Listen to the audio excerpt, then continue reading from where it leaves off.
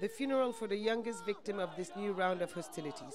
He's the son of Mohammed Deif, leader of the Qassam Brigades, Hamas's military wing.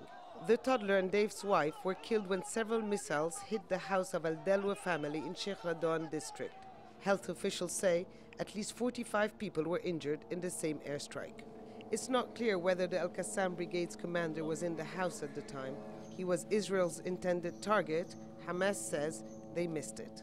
The house where the Al-Dalwa family was targeted is not very far from here, and many of the people immediately ran to the UN shelters as soon as they heard about it, even though they say they still don't feel safe here.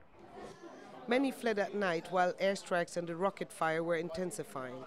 Fathia Al-Atatra and her 16 children live in one of the border areas where most of the fighting happens.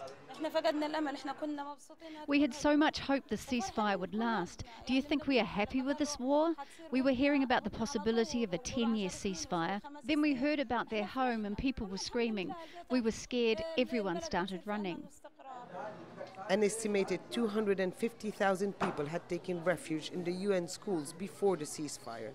Some had gone back home during the ceasefire, which was short-lived. I had to come back here for my children. I don't know what more can Israel hit. We don't have any choice. Either we live or we die. There is nothing left for us. Here, people fear it could happen again. They don't know how much longer this war will last, but for now, this is the safest place they can be in Gaza.